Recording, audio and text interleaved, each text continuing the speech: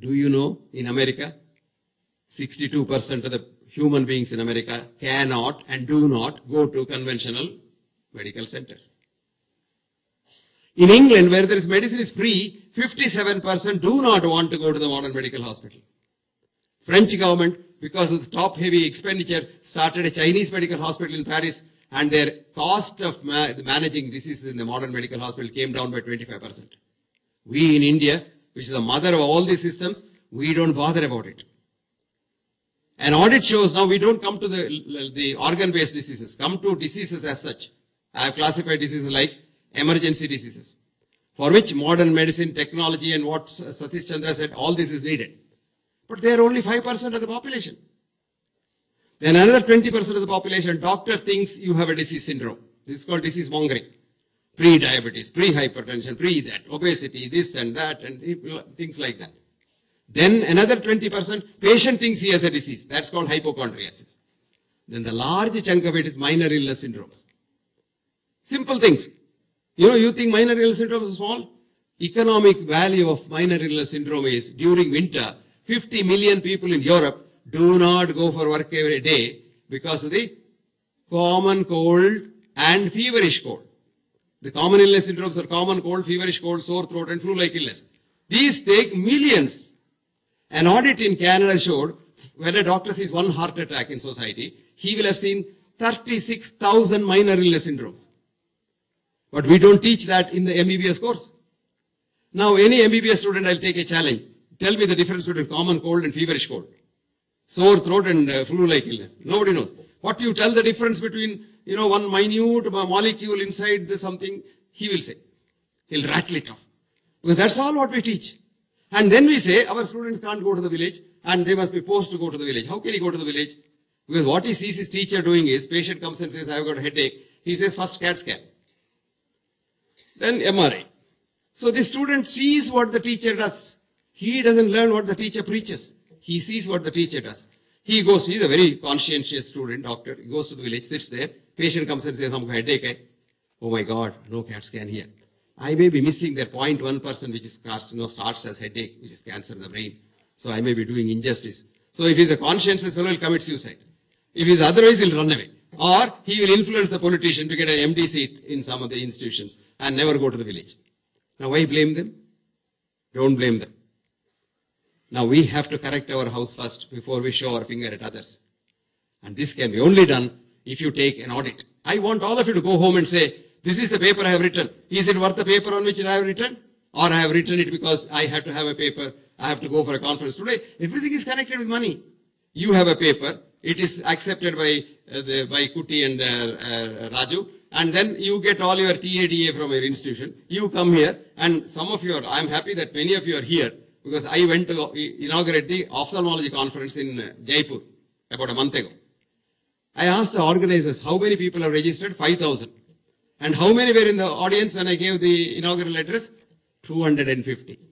Where were the others? They were in Udaipur, they were in Kota, they were in Jaisalmer, and they had come where, pharmacology, pharmacists, pharmaceutical companies have given them the money, so they have got their families, they want to show them Rajasthan. This is conference. Now this all must be, we must be honest for a change. Let's audit what we do.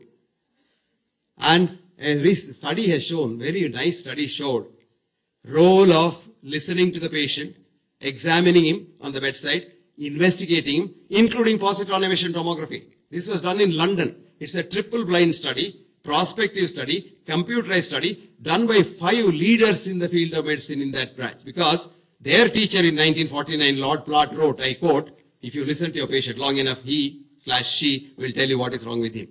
And this study is published in the British Medical Journal, role of history taking, physical examination and investigations in diagnosis, and showed 80% of the accurate final diagnosis, 80% of the accurate final diagnosis, and 100% of what to do with the patient can be arrived at the end of listening to the patient and examining him. This can be done even in the remote village in India. But do we teach that to our students? No. How many of our teachers know the existence of this study? And it showed it can only be refined 4% more by all investigations. Remaining 12% of the diagnosis can be done on the postmortem table. But we still hang on to the places. It's very nice. We must have places of excellence like this, because without which 1% of those people who have trouble, they can't go nowhere. So I don't want them to go to America, because in the olden days, I remember from our village, even for hydrocele, they had to go to Madras. But today, you can do sophisticated cardiac surgery in Bangalore, neurosurgery in Bangalore. All this is developed. I am very happy about it. But we are ignoring the 90% of the suffering humanity who suffer just like that 1% who need highest care. So let us have this balance and let us audit our research. Our research is in a very poor shape. People say it's because we don't have money. The true researchers in the older days never took money. You think Einstein took money to write the papers he wrote? Werner Heisenberg asked for a grant to write what he wrote. They changed the whole the scientific field. Now come to the last point. What is science? This is a very interesting question.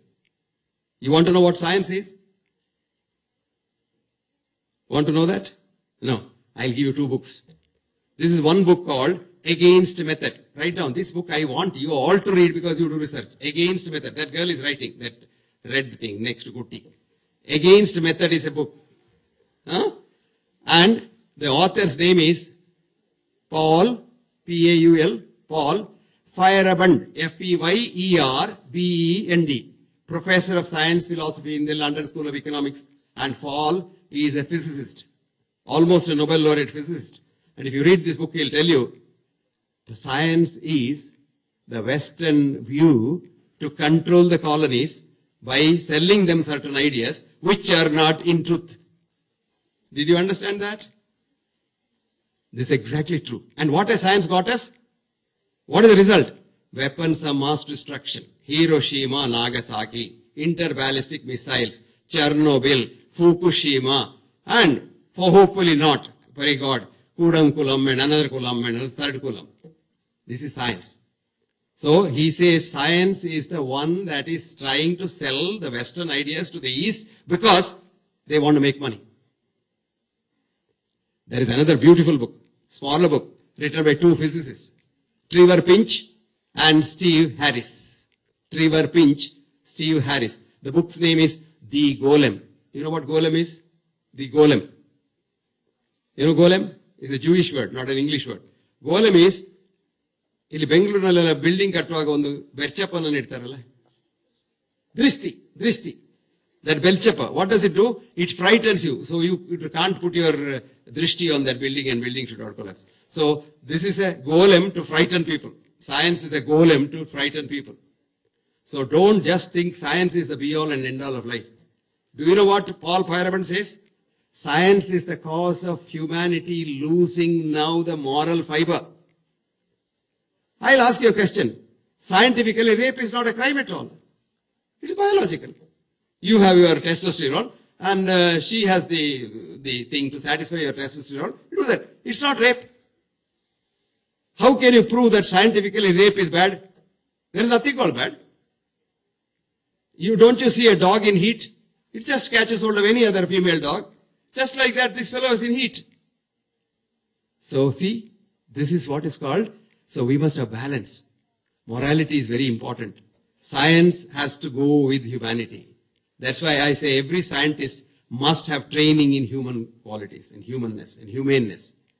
It is not the science that is bad, it is the scientist behind the science that is bad. You are now talking of let's talk about a neurological, psychological disease, ADHD. All of you know, Nimhans, everybody knows ADHD. And you know Ritalin. The man who invented ADHD, who was the president of the American Nomenclature Committee, was dying recently. His name is Leon Eisenberg. And he called the press from his deathbed and said, please tell the world that I invented this disease for the company to sell the Ritalin drug. There is no disease called ADHD. Can you believe that? Can you believe that? And investigation showed that company which is selling Ritalin maintained this man all his life, millions of dollars, his car, his house, himself, everything was maintained by the company. And this is called disease mongering. You invent a disease to sell a drug. How many millions of kids must have had that Ritalin? Child doesn't do well in school, ADHD.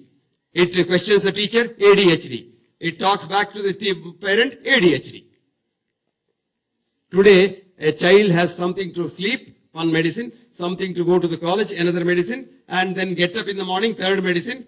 And all these medicines have come from Nujol. You know what is Nujol? New oil. And what is that? Byproduct of rocket fuel extraction. And here is a psychiatrist, professor of psychiatry in America. She has written this book. Her name is Grace Elizabeth Jackson. What is the book? Dementia, a drug-induced crime on mankind by doctors. Can you believe that? Of course, she was dismissed as a professor. She lost her job. But this book now is maintaining her. She got millions of copies sold. And Grace is a very young, enthusiastic psychiatrist. So friends, the world is not what we think. That is why Shankara said, world is Maya. Maya. And Shankara's present avatar in quantum physics calls world as Worklichkeit. Worklichkeit in German means drama. Maya is a drama. And what you see is not the world, but the world is something different. Friends, let us now, I'll bring you back to the ground. Both sides of the coin. What all you have been doing is what we all do. But future is for doing something out of the way, because knowledge does not advance by repeating known things, refuting false dogmas.